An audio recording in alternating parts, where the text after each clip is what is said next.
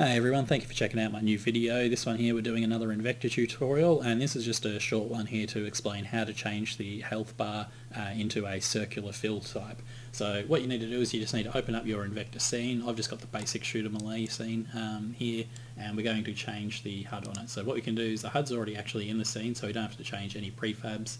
Just come down into here, into the HUD, we need to select our health. What I want to do is I want to change the scene view to a 2D one so that we can actually see where everything is, and I'm just going to select health in the hierarchy here and then hit F over the scene, and you can see now it's bringing up our little health bar up here. So what we've got here is this is a slider fill. When you see when it goes down to 0 and then up to 100, it's going to increase the red bar.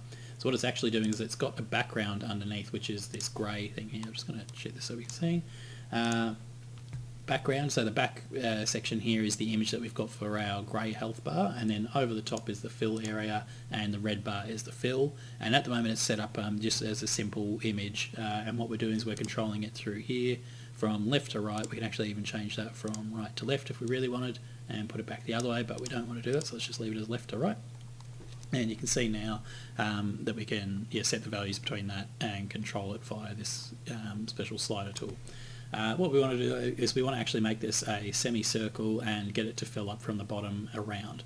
So what I've done now is you're going to actually have to get your own graphics to do this. I've just drawn up some quite quickly, and I'm just going to go into the other folder. You can see here I've got our background bar, which is this shape, and then a bar that sits over the top of it, and that's our filler bar.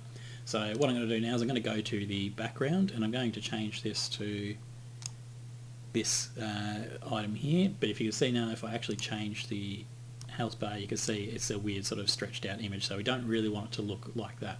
But what we're going to do is we're going to just change that whole image itself. We're just going to stretch it out to something a little bit more appropriate for the size. And you can see now it looks a little bit strange because it's sort of there's a large rectangle here. You just need to adjust this and set up your transforms correctly. I'm just doing this quickly as a demonstration.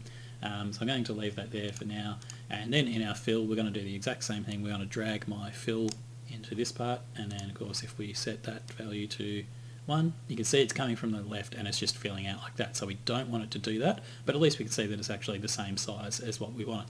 So I'm going to leave that section as it is. I'm actually going to put this down a little bit so that I can see the underneath.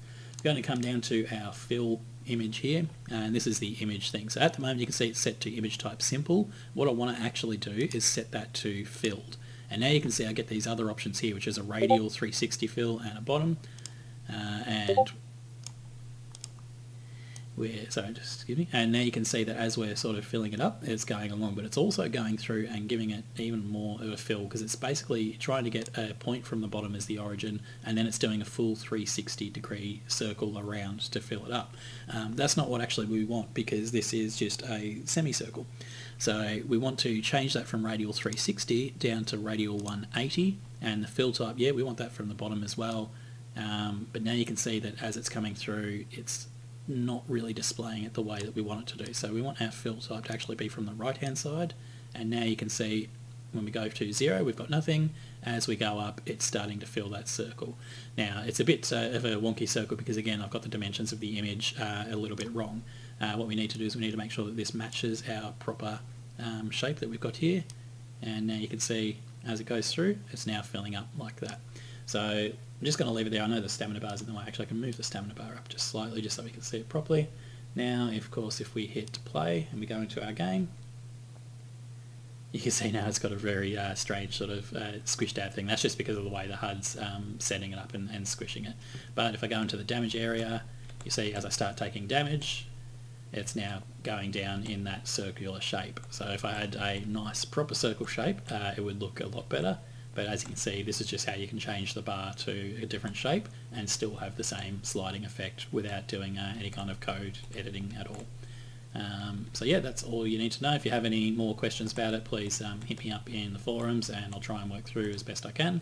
But hopefully that's enough to show you how to set it up yourself. Just play around with the rect transforms and whatnot to get it to sit the way you want it. Thanks for watching.